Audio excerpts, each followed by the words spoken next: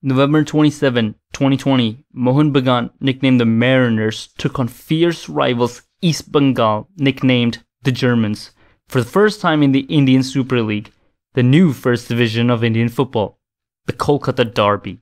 It's the biggest match in Asia, which once drew a crowd of 131,000 in Salt Lake Stadium. Mohun Bagan, once dubbed the National Club of India, is the older of the two Bengali clubs. Its size, trophy case, age, and passionate following makes it the biggest club in the subcontinent, with only East Bengal being close.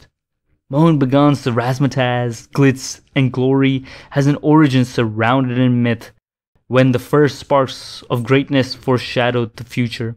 So let's go back. Before the roaring crowds, before the bloody derbies, before the tifos and trophies, all the way back to where it all began in the hot dust of the British Raj. July 29, 1911, the day an oppressed group of young men shocked an empire. This is the unknown history of football with Rish. You are listening to the Wasted Position podcast.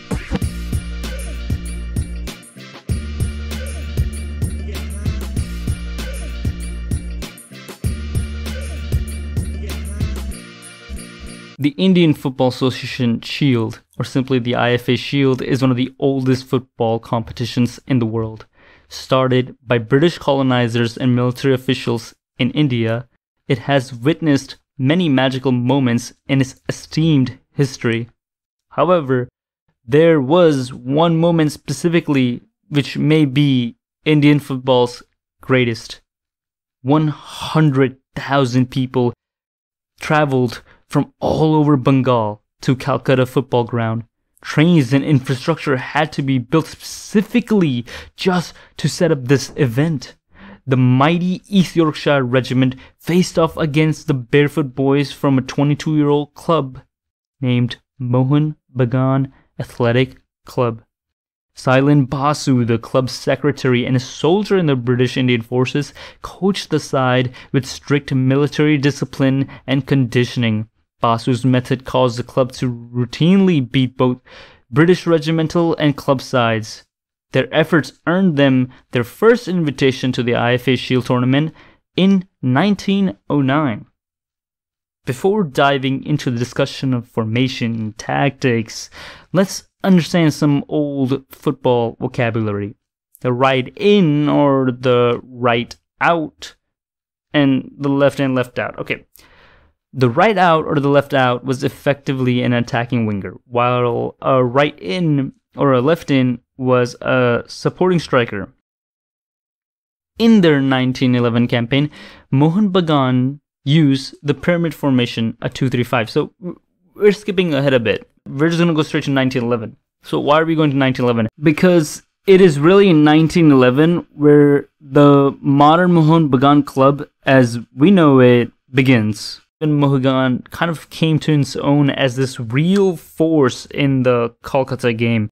They were doing very well in all the tournaments and they were beating teams, British, Indian, mix, and they were one of the most fittest teams. I mean, their military conditioning allowed them to have just iron lungs. They could just outrun, outwork everybody out there.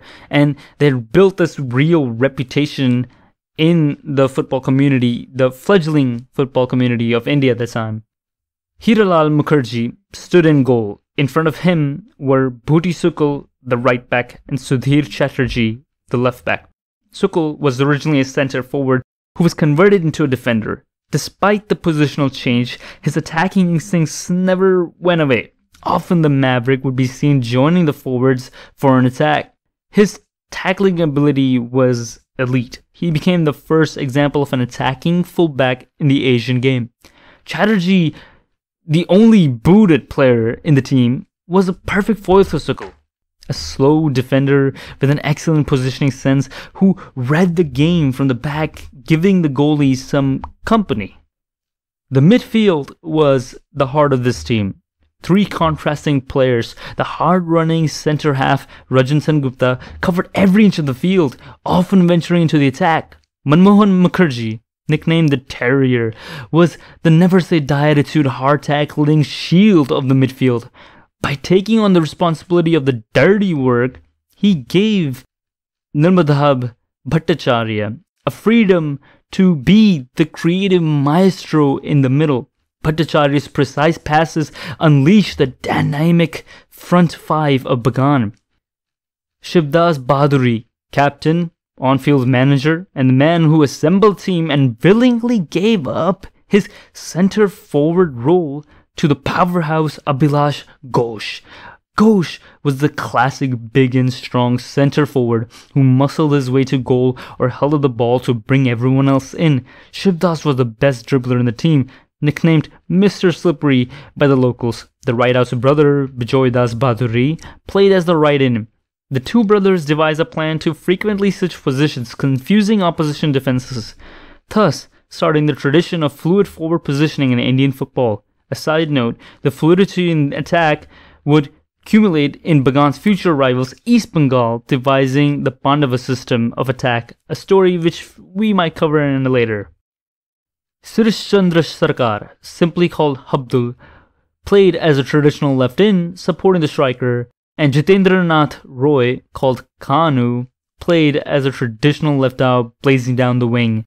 The traditional left side of the field provided some much-needed comfort compared to the dynamic and often maverick right side, which would see the right back bombing down the flanks while two brothers would pull magical switcheroos every few minutes. The Mariners swept aside St. Xavier's 3-0 to begin their IFA Shield campaign on July 10, 1911. 4 days later, thanks to the heroics of goalkeeper Hiralal Mukherjee, Mohun Bagan held on to a 2-1 lead to beat Rangers FC. The quarterfinals saw the Kolkata club fight it out in an evenly contested match against Rifle Bridge, 1-0. The semi-final ended in a draw against Middlesex Regiment. They had a very special player. Piggott, a former Portsmouth goalie, was one of the best players in the subcontinent at this time. However, the very next day in the replay, Piggott received an eye injury. This allowed Captain Shivdas Bahaduri, Habdul, and Kanu to score a goal each to seal a 3-0 domination. 100,000 people packed the Calcutta football ground that fateful day, flying kites in club colors with the game's score written on them. The first half against East Yorkshire Regiment saw a 0-0 affair. With 15 minutes to go in the second half, East Yorkshire Sergeant Jackson scored to give the British the lead. This seemingly ended the cautious tactical war between the two sides, and the Mariners pounced, immediately scored with the striker and captain Bahaduri. The skipper's goal was the fuse which lit an explosion of maroon and green kites in the sky as the fans exploded with emotions. A few minutes later, the full-throttle attacking barefoot Indians scored with powerful forward Abhilash Ghosh. 100,000 fans, an entire oppressed people, exploded as the slaves of an empire destroyed her regiments in a sport she invented.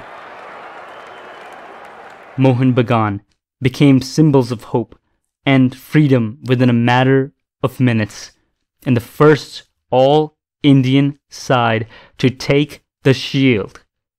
The players who took part in that glorious match became the legends known as the Immortal 11, heroes of a suppressed nation and icons of football history. Achintya Kumar Sengupta wrote, "Mohun Bagan is not a football team. It is an oppressed country rolling in the dust, which has just started to rise its head." Never forget the Immortal 11, champions of the oppressed. Be sure to check out all the Wasted Possession socials in the description below. Recommend us to your friends and maybe leave a rating. It helps us grow. Also, come over to Twitch every Friday at 7 p.m. GMT. There is the Wasted Possession Draft Premiership. Group B is playing today, the date of this release, and Group C is going to be playing next week. And it's going to be quite exciting. A bunch of streamers, some of our favorites, battling it out for the title of who is the best football manager on Twitch. Also, if you have a story, if you want to get involved with the community, if you want to hang out with us, hop on our Discord. The link's going to be in the description below. Thank you for tuning in, folks, and see ya.